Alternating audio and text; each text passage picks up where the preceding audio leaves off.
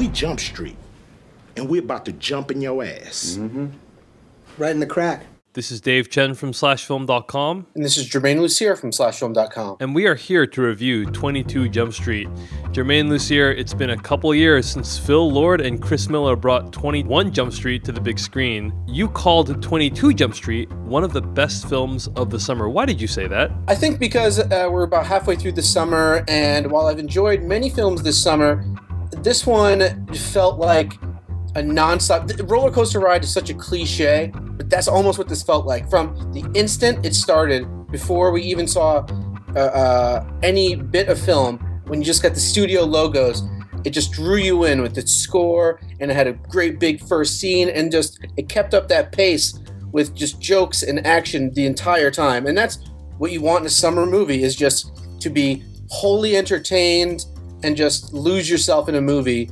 And 22 Jump Street did that for me. I enjoyed 22 Jump Street quite a bit as well. I thought the chemistry between Jonah Hill and Channing Tatum is pretty awesome. There's some really funny bits satirizing the fact that they are doing a sequel to a reboot of a TV series. And it's very meta and self-aware, and as a film watcher, I enjoy that kind of thing. I also think there's a lot of really creative gags and some stuff that kind of is a carryover from Lord and Miller's work in animation. It's stuff that rewards repeat watching. Overall, it was a really great time at the theater. I mentioned that it makes fun of the fact that it is a sequel, a more expensive sequel with higher expectations, but that they're just going to repeat what they did the last time. It's making fun of the fact that it's a repetitive sequel, but in making fun of that, does it in fact become a repetitive sequel? It does and it doesn't. I think the first half of the movie does. I think, and it's very, very conscious of that fact.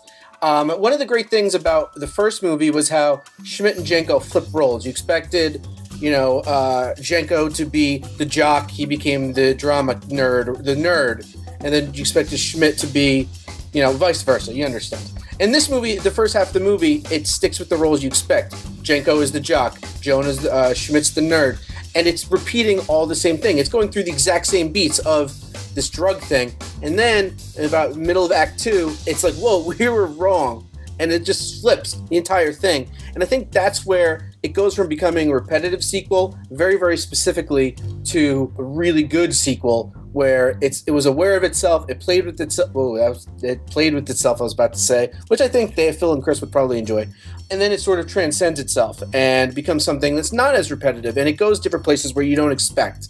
And I think the relationship of theirs really evolves here. And I remember reading, and I was on the set of the film, they kept talking about the crux of the movie was that it shouldn't be a narrative sequel, it should be a sequel to their relationship. And, they sort of got together in the first movie, and this movie is what happens after you've been together for a long time. And you really see that in the second half of the movie. So for those reasons, I think it parodies itself, yes, but in a way that it does it on purpose, and then it does rise above it. Yeah, and even if it is repetitive, even if it does repeat the same story beats, I still found it to be hugely enjoyable. And I mean, when you talk about The Hangover 2, for example, comparing that to The Hangover 1, that movie hit almost exactly the same story beats. Many of the same story beats are also hit here as well, but I feel like it presents them in a fresh enough way that I never got bored. It matures in front of you, the movie. And I think that's just Miller and Lord really working the screenplay and really just their performances and everything about it just is done so smartly. I really, really enjoyed it. Yeah, Beaver. Jinx bought me a Coke. Oh, snap, man, we're still saying the same thing. This is amazing. Carrots, pumpernickel, glow stick, twins. That's crazy. We have that brother connection too. Yeah. You ready? Yep. Pirates, Paper clips, baby bananas, feet, I don't know.